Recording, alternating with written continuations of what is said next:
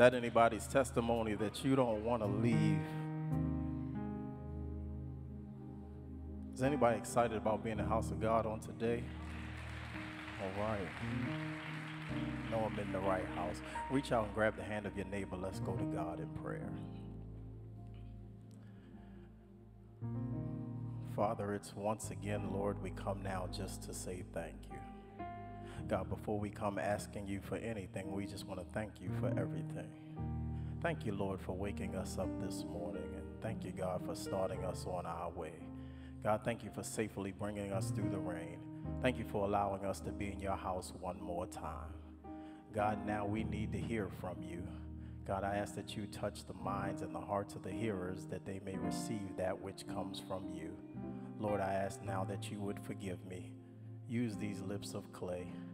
God, I ask that you touch my mind. Give me clarity of thought. God, I ask that you use me. Give me articulation of speech. I've studied, but I need your spirit. I've prayed, but I need your power. So, Lord, I ask now that you'd heal somebody, save somebody, deliver somebody, set somebody free today. God, we ask ultimately that you would be glorified, that the people would be edified, and that the devil would be horrified. In Jesus' mighty name, our soul says amen. Amen. Grace, mercy, and peace to you, my brothers and sisters in Christ, as well as in creation. The Lord our God is a good God. Can't acknowledge anyone, so first I acknowledge the God that made my life, Jesus who saved my life, and to the Holy Spirit that keeps my life. I am indeed grateful. Won't you help me honor our bishop and shepherd of this house, Bishop Dwayne C. Debnam. Come on, you can do better than that. Amen. And help me honor Lady Carla as well. Amen, amen. Thank him for allowing and affording me this opportunity. To all the preachers that serve in pulpit as well as in pew, to the entire leadership and discipleship of the Morning Star Baptist Church, it's mighty nice to be on the Lord's side. Amen. And let it be known from the outset that I don't take this occasion lightly, because God has not called me because of who I am. He's called me in spite of who I am, and for that fact, I'm indeed grateful. Won't trouble your patience long. There is a word today. It comes from the Gospel according to Mark chapter 10, beginning at verse 46. Going to travel to verse 48. If you got it, say, I got it. If not, say, wait for me.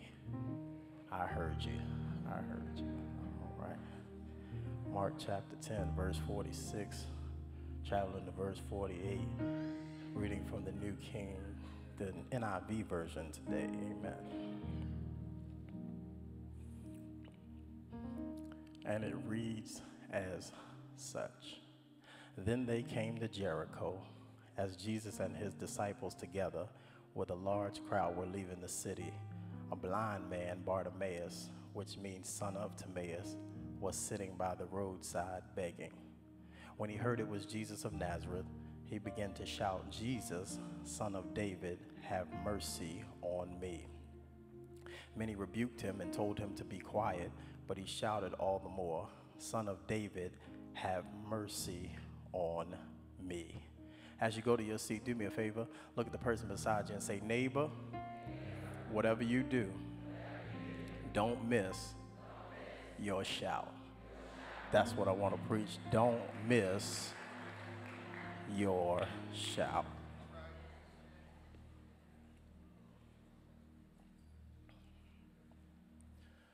My brothers and sisters, every day of our lives, we're presented with a myriad of opportunities. Opportunity is a word that we all love. It's a word that inspires hope. It's something we wish to have to potentially make our lives better.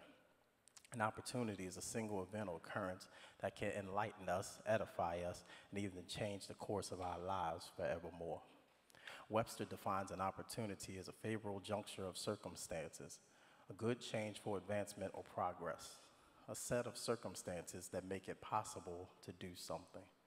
Synonyms: chance, favorable time, occasion, moment, right set of circumstances. We must take advantage of the opportunities before us to experience something new, something different, and even something more. A few years ago, during the early to mid-afternoon hours, the moon's shadow passed across the U.S., causing 2 to 3 minutes of night-like darkness on a path from Oregon to South Carolina.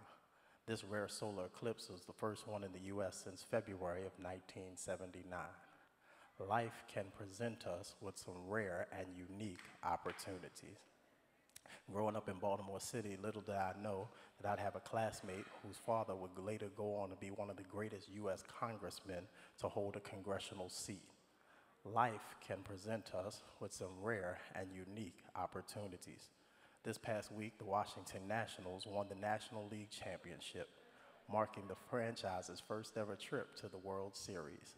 Life can present us with some rare and unique opportunities. Oftentimes, real opportunities are the ones we don't immediately see because they come by at the most unexpected, most inopportune times. Sometimes we can be overtaken by distraction or others' opinions and miss the opportunities that cross our paths. Thomas Edison says it this way: opportunity is missed by some people because it's dressed in overalls and it looks like work. I just said something, maybe you missed it.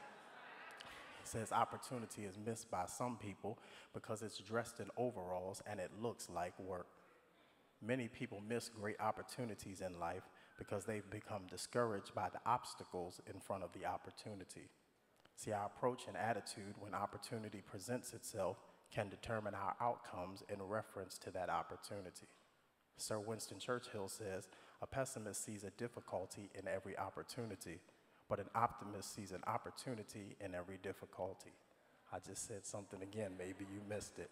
He says a pessimist sees a difficulty in every opportunity, and an optimist sees an opportunity in every difficulty. Taking advantage of opportunity takes us from a place of wondering what can happen to knowing what will happen. Noticing opportunities are subjective and viewed differently based on perspective. The opportunity for some could be the chance to meet your favorite movie star or musical artist, whereas for another, opportunity can be the first in the family to go to college. Life can present us with some rare and unique opportunities. In life, we're presented with a plethora of possibilities, whether we're conscious of them or not. Opportunity can be packaged in many different forms, sizes, shapes, and colors. Opportunity is some that many desire, but few will seize when presented to them. Opportunity is something that many will covet, but few will prepare themselves for. And regardless of what the opportunity is or who it is for, one thing that's common and consistent is that opportunity is something that you do not want to miss. See, there are times in our lives where we may feel stuck in negative places and positions, yet be amidst the perspective and perimeter of people that have the power to present us with brand new possibilities. When such times occur, do not allow outside observations or obstacles to make you miss your opportunity. Such is the case in the text before us today. Here in the Gospel according to Mark, we find Jesus has left Galilee and is en route to Jerusalem. Unbeknownst to many, Jesus is on his final journey to Jerusalem. He's on a mission and he won't pass this way anymore. But before he makes his way to Jerusalem, he does a short stint in Jericho. And as he leaves Jericho, the Bible introduces us to a man by the name of Bartimaeus. See, Jesus and his disciples and a great multitude are traveling down the highway from Jericho to Jerusalem, and we learn that Bartimaeus is sitting on the roadside. See, Mark tells us that Bartimaeus is the son of Timaeus and that he is a blind beggar. Bartimaeus' name is a strange Greek and Semitic hybrid. It's a combination of Aramaic and Greek. His name is derived from Bartimaeus, meaning son of the unclean. See, Bartimaeus is a brother that's brought before us with some challenges in his life. He has a blemished background. His name and his lineage would suggest that he's unclean. But not only does he have a blemished background, but we learn that Bartimaeus is a blind man. See, he's physically disabled because he cannot see. And this is 26 to 30 AD. So during this time, there is no Disabilities Act in place. See, there's no one to ensure that he gets an equal opportunity. No one to ensure that he can live independently. No one to ensure that he's economically self-sufficient. Bartimaeus does not have an advocate. He's blind, therefore he cannot work. And because he cannot work, that makes him a beggar. So now he's dependent upon the philanthropy of other people. He's sidelined on the road between Jericho and Jerusalem, and Jericho was in the midst of a fertile, well-watered country. See, it's a place celebrated for its beautiful palm trees and balsam gardens. It's situated along the major trade routes. See, Jericho was an affluent city in a rich and flourishing town. Can't you see it? Bartimaeus is on the periphery of a picturesque place, but he cannot partake in it. Such a perplexing position to be in, on the edge of this elegant and exquisite place, unable to truly experience it because it's a beautiful day, but sadly he cannot see it. So there he is on the side of the road, on the hill of the highway, on the outskirts of this wonderful, well-to-do place, and seemingly he's stuck on the sidelines of life. How many times have we seen or been traveling about our way and our abundant postures and coming from our places of affluence, passing by people who are living on the margins of life? See, we may know of them, but we don't know them nor their story. See, some people who are sidelined in life, people are passing them by.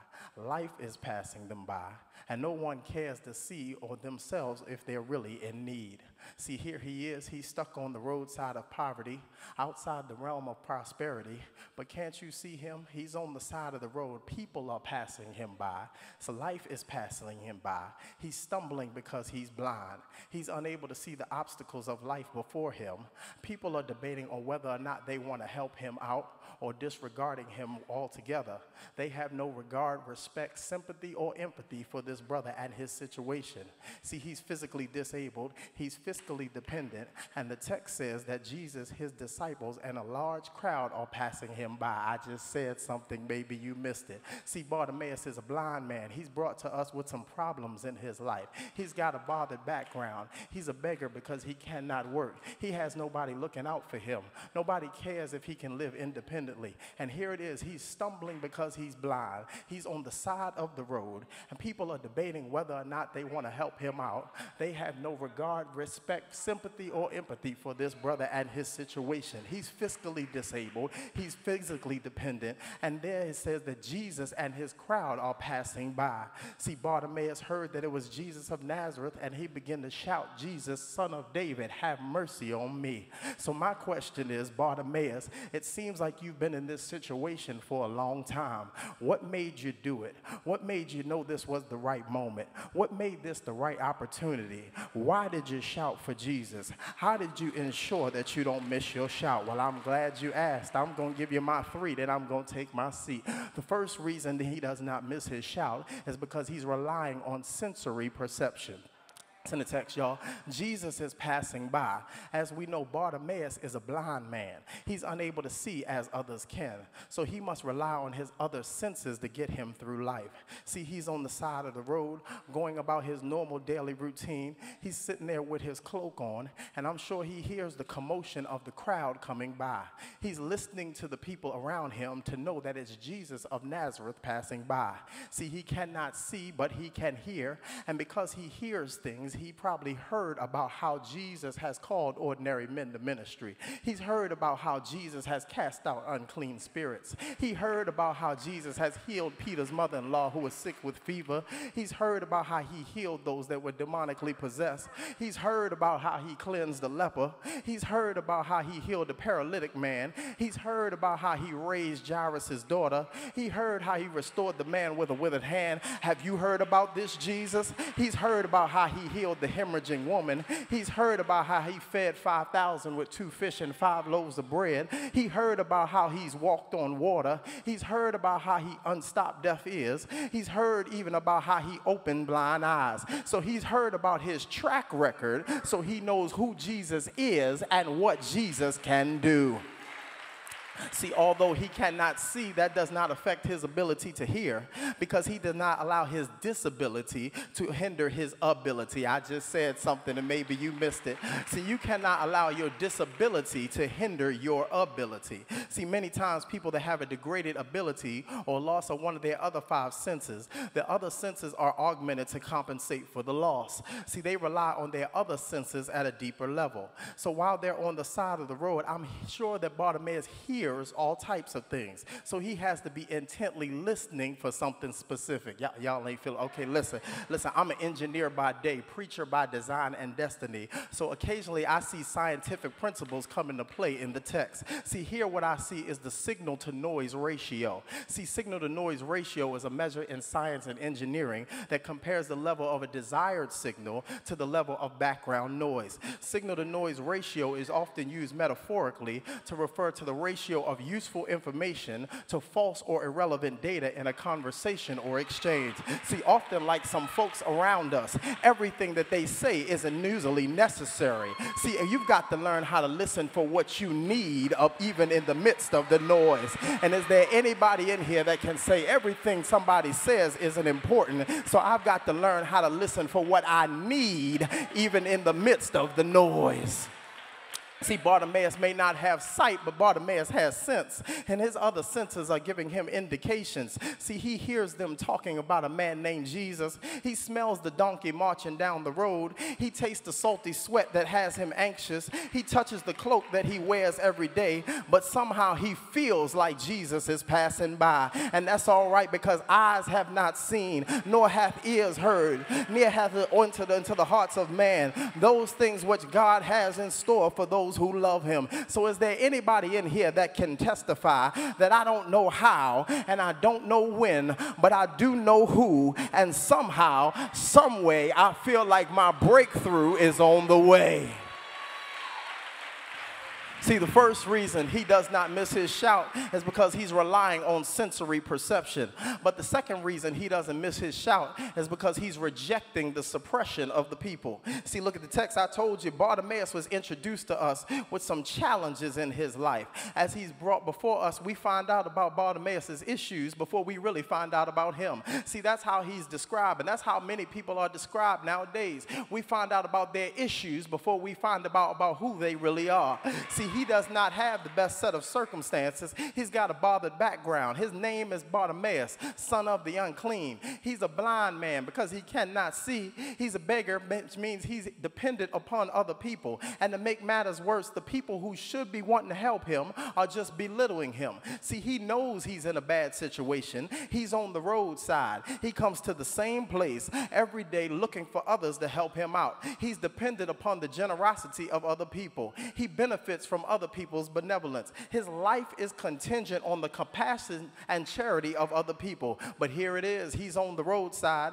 on the outskirts of this wonderful, well-to-do place, living on the margins of life. He's crying out for help, and the people who should want to help him just want to shut him up. See, how many times are people in our midst crying out for help, and we try to quiet their cries for help? See, people in our churches are crying out for help. People in our communities are crying out for help. People in our families are crying out for help. Children in our schools are crying out for help. And all too often, we ignore their issues, pass over their petitions for prayer. But here it is, Bartimaeus is crying out for help, and they have the nerve to try to calm him down. And too often, there are people in your midst that truly don't care about your hurts or your healing. I just said something, maybe you missed it. Too often, there are people in your midst that really don't care about your hurts nor your healing. See, sadly, they're trying to shut him up, but he won't let them, because these people may be willing to give him change, but they don't care whether his life gets changed. I just said something again. Maybe you missed it.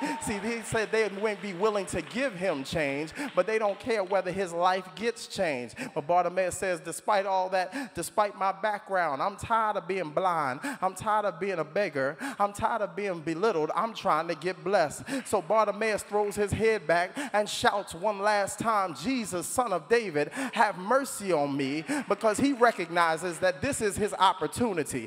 This is his moment. This is his chance. And like the young people, he decides turn down for what? Because he realizes this is it. I've got to do whatever it takes to get Jesus' attention. And is there anybody in here that says, I've gotten to the place where despite my background, despite my disability, despite my dysfunction, despite my bank account, I've got to let my pride go. If I got to holler, I'll holler. If I've got to fast, I'll fast. If I've got to cry, I'll cry. If I got to pray, I'll pray. If I got to scream, I'll scream. I'll do whatever it takes to get his attention, because what I need, only Jesus can fix. Is there anybody in here that can shout off the fact that whatever they need, they realize that only Jesus can fix it? See, he realizes his desire has to outweigh their discouragement. You don't allow your critics nor their comments to cause you to miss your life-changing experience. I just said something, maybe you missed it. You can't allow your critics nor their comments to cause you to miss your life-changing experience. See, he won't let them be the obstacle that makes him miss his opportunity. Leonard Ravenhill says it this way: the opportunity of the lifetime must be seized within the lifetime of the opportunity. I just said something, maybe you missed it. Leonard Ravenhill says it this way: the opportunity of a lifetime must be seized within the lifetime of an opportunity. See, but Bartimaeus is thinking, if I can just get his attention, I know that everything will get better. See, he realizes he's got to navigate through his naysayers. He's got to push beyond the pushback. He's got to conquer his critics in life, because Bartimaeus knows that Jesus has just what he needs. And is there anybody in here that says, I've got to push beyond the pushback, I've got to get to where I go, because Jesus has just what I need? See, don't be discouraged, because rest assured, God has just what you need. See, Bartimaeus is blind. Bartimaeus is a beggar. He's been belittled, yet he believes he's in the midst of the one who could bring about change in his life. Despite what others think, he shouts one last time, Jesus, have mercy on me. And the text says that Jesus stood still. I just said something, maybe you missed it. I told you Bartimaeus was a blind man. I told you he had a bothered background. I told you his name meant son of the unclean. I told you this brother was physically dependent. I told you he was fiscally dependent. I told you he was blind and therefore he could not work. I told you he's been belittled by other people. The people who should want to help him just want to shut him up. The people who should want to take care of him just want to calm him down. And here it is, he realizes yet all of that, he believes he's in the midst of the one who has what it takes to bring about change in his life. I just said something, maybe you missed it. Bartimaeus has got some issues in his life. He's got a bothered background. Bartimaeus, you look him up on case search, he might have something on his name. See, he might just like you and he's just like me. Bartimaeus got some issues in his life. He's a blind man. He's beggar. He ain't got nothing in his bank account. He's got the same cloak on every day.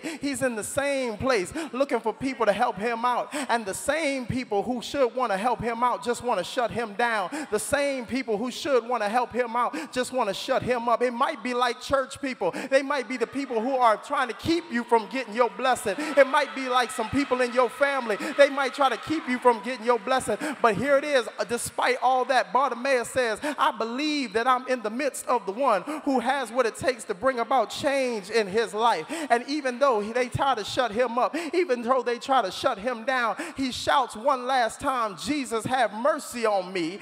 And the text says that Jesus stood still. See, here it is, this first time in the text that we see people calling for Jesus all through the text, but never do we see them call for Jesus, and the Bible says that Jesus stops in his tracks. Y'all missing it? Look in here, Mark chapter 10, verse 46 through 48, it says that eventually as he calls for Jesus, we see the woman who had the issue of blood, she reached for Jesus, she pulled on him. We see the soldier who came to him, but this person, he calls for Jesus, and the text says that Jesus stops in his very tracks and stands still. I couldn't understand this because people calling for him all the time. I mean, this is Jesus, y'all. He's omnipresent. That means he's everywhere at the same time. He's omniscient. He knows everything. He's omnipotent. That means he has all power. He's the earthly manifestation of a heavenly God. This is God in the flesh. See, he was there telling the sun when it's your time to shine. He was there telling the moon, now it's your turn. He was there when they hung the stars in the sky. He was there when time began. He moved from Kairos to Chronos and and said, Mark time, it's your go. He said he knows who's around him. He knows who's in his midst. So what is it about this moment that causes Jesus to stop in his very tracks and stand still? Still couldn't figure it out. I figured I might have to run the list one more time. See, it's not his culture, because this isn't his first encounter with someone with a bad background. He's dealt with you and he's dealt with me. Y'all ain't feeling me. This isn't his first run-in with a blind man, because he's restored sight before, and the people around him are beggars. He's been around those before, because even in John chapter 12, he says the poor will be with you always. Then it hit me. It's not his culture. It's not his condition. It's not his cause. It's his cry. He shouted out, Jesus, Son of David, have mercy on me. And the text says that Jesus stood still. First reason he doesn't miss his shout is because he's relying on sensory perception. But the second reason he doesn't miss his shout is because he's rejecting the suppression of the people. But third and finally, lest I keep you too long, he's recognized the sovereign's power. It's in the text, y'all. Again, what about this cry makes Jesus stand still? If you look a little deeper, you realize that Bartimaeus is crying out in faith. He cries out saying, Son of David, have mercy on me. See, he has addressed him by his messianic name. See, nobody else understands or knows him as the Son of David, but he addresses him the way no one else has called him. They call for him, they say Jesus, Jesus of Nazareth. No, that's him. They call Jesus the carpenter's son, Jesus Mary's baby, but no, he calls him Jesus, Son of David, and he says, have mercy on me. See, he addresses him as if he has a futuristic understanding of who Jesus really is. See, he addresses him by his messianic name. He says, Son of David. So he recognizes who he truly is. See, Bartimaeus is a blind man, but I believe he spiritually has 20/20 vision. See, spiritually, Bartimaeus is in rhythm with God. See, he gets Jesus' attention and he stands still because he's in syncopation with the Spirit of God, that he recognizes who he is without anybody else saying it. He can't see him. He really can't even hear him, but he feels like Jesus is in the room. And after he gets his attention, and Jesus stands still, after coming to a halt, he commands the people to call him. But isn't it something? The same people that tried to calm him down are now utilized to call him forth. The same people that tried to shut him up, now they've got the signal for him. The same people that tried to shut him down now must see that Jesus sees about him. And this helps me to understand that you've got to be careful how you handle people on the roadsides of life, because you never know what role you're going to play later on. See, life can present us with some rare and unique opportunities. So here it is. The people call for him and they say, be of good cheer, rise. That's the King James Version. The NIV says, cheer up on your feet. He's calling you. And the Bible says that Bartimaeus, throwing his cloak aside, jumps to his feet and runs to Jesus. That just said something. Maybe you missed it. I told you Bartimaeus was a blind man. I told you he had a bothered background. I told you he was a beggar. I told you he was physically disabled. I told you he was fiscally dependent. Bartimaeus has some challenges in his life. And see, here the people that tried to shut him down and wanted to shut him up, they got to see that Jesus can see about him. The people that tried to calm him down, now they got to call him forth. And there was, they wanted to hinder him, but now they got to help him to get to Jesus. And when they said that he's calling you, cheer up on your feet, Bartimaeus, throwing his cloak aside, jumps to his feet and runs to Jesus. See, I couldn't understand how this blind man could know where to run to. See, I believe that he spiritually has 20/20 vision. I told you Bartimaeus is in rhythm with God. See, he's in tune and he's got the rhythm. So he runs to him now because he's before Jesus. So imagine his excitement, all that he's been through, his past, his background. He's physically disabled, he's blind, he's fiscally destitute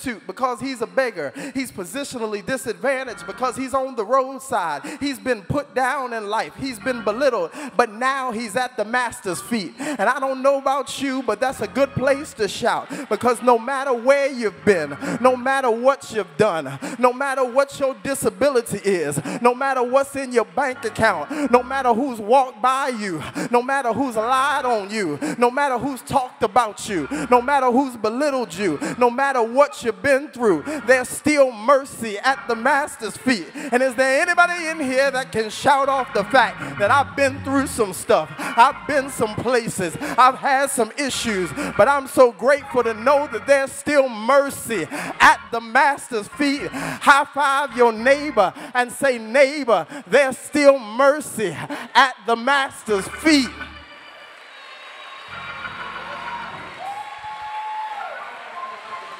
So here it is. He's standing in front of Jesus, but before he gets to Jesus, we learn that he threw his cloak aside and jumped to his feet. And this is something, y'all, because the cloak is significant for a beggar. See, the cloak is part of his identity. He threw his cloak aside because he doesn't want anything to hinder him. See, y'all don't understand. I told you he was a blind man. I told you he was a beggar. I told you he was positionally disadvantaged on the roadside. I told you he was physically disabled. I told you he was fiscally destitute. But here it is. He takes his cloak. It's the same cloak he comes with every day because he doesn't have anything. He's a beggar. This is all he got. This is all he's got. He brings with it every day. But when they call for him, when they say he can come before Jesus, he throws his cloak aside. And I said, how would you throw your cloak aside? He doesn't want anything to hinder him from making it to Jesus. See, he realized that he can leave his old ways beside, because if he knew anything, he knew that if he could just get to Jesus, then everything would be all right. And is there anybody in here that says, I can throw some old ways aside, because if I can just get to Jesus, then everything would be all right. I can leave some old habits alone, because I can just get to Jesus, then everything would be all right. I can let some people go, because if I can just get to Jesus, then everything would be all right. I can let some old things go. If I could just get to Jesus, then everything would be all right. I can let go of some fake friends, because if I can just get to Jesus, then everything would be all right. And is there anybody in here that can testify, if I just get to Jesus, then everything will be all right? He throws his cloak aside because he makes it where he needs to be. And now he's standing at the Master's feet. He's in front of Jesus, and Jesus asks him, what do you want me to do for you? He replies, Rabbi, I want to see. Again, he makes a faith statement that shows consistency and confidence. He calls him Rabbi, meaning teacher. He asked to receive his sight. And I said to Bartimaeus, Bartimaeus, what made you think that if you could just get his attention? What made you think if you could just get to his feet? What made you think if you could just get in his presence, that everything would be all right? I realized that Bartimaeus had a special kind of confidence. How did you know that if you could just get to Jesus, that everything would be all right? I'm glad you asked. I'm going to give you my little story, and then that's it. See, a few months ago, I was talking with my friends about basketball, and we were talking about the playoffs, and we began to reminisce about the 90s. We talked about the good old days when the NBA was on NBC. Y'all don't remember that? Little peacock would come up on the side of the stage and say, doo-doo-doo. Oh, yeah, that was the NBA on NBC. And one thing that would bring about excitement was the team introductions. And there was one team that I loved to watch in the 90s. Y'all figure it out. See, and one team that I loved to watch in the 90s, it was, you might have guessed it, it was the Chicago Bulls. Yeah. In the 90s, this was the three-peat era, and the visiting team would get introduced. And as they prepared to introduce the home team, the lights would go out, and the crowd would begin to cheer. The logo would move across the floor, and the people would begin to get excited, and the names would begin to get called. They called Scottie Pippen, and the crowd would go wild. They called Dennis Rodman, and the crowd would go wild. They called Luke Longley, and the crowd would go wild. They called Ron Harper, and the crowd would go wild.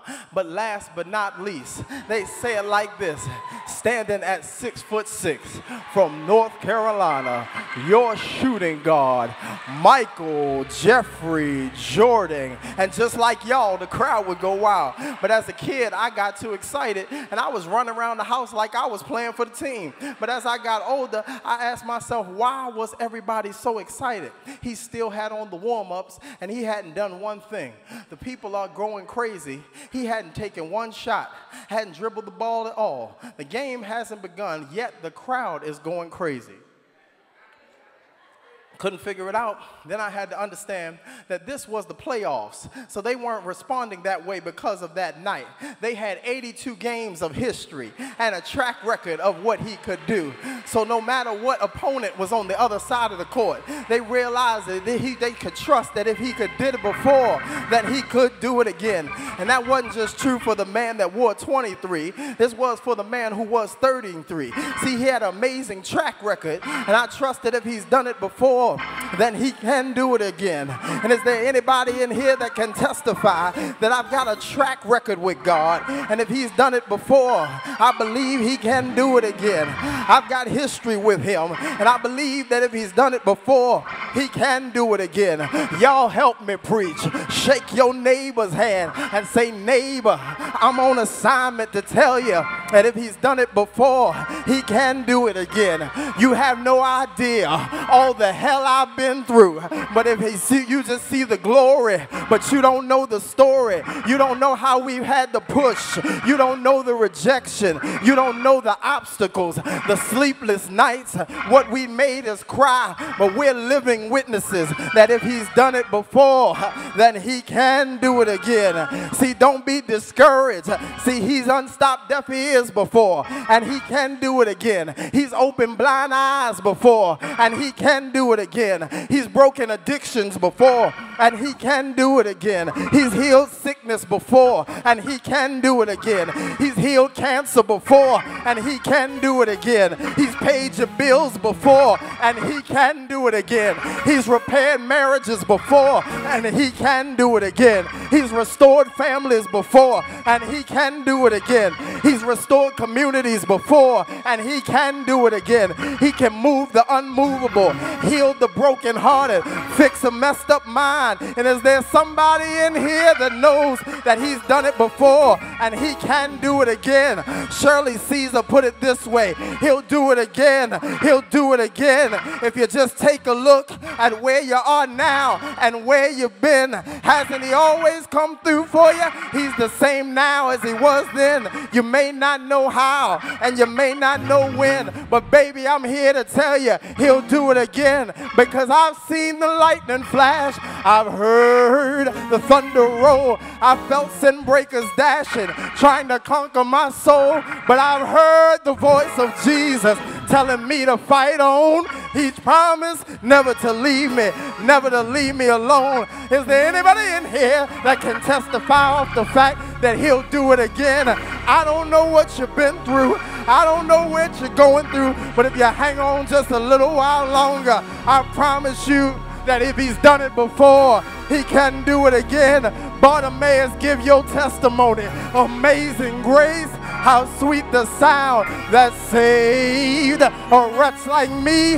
I once was lost, but now I'm found. Was blind, y'all. Was blind, but now I see. Is there anybody in here that can testify that I've got a witness? I've got a reason to sing. I've got a reason to shout. I got a reason to dance, but I'm not by myself. Do me a favor and grab your neighbor by the hand and say, neighbor, magnify the Lord with me, and let us, I said, let us exalt his name together. Can't nobody do you like Jesus.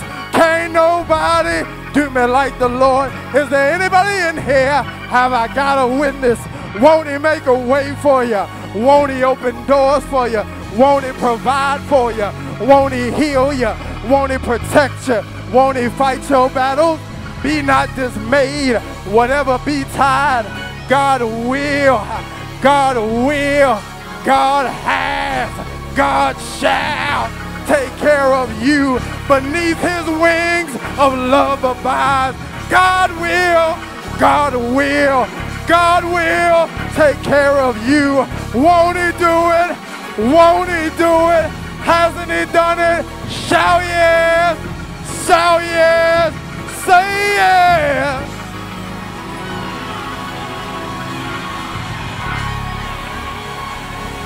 Say yes. Say yes.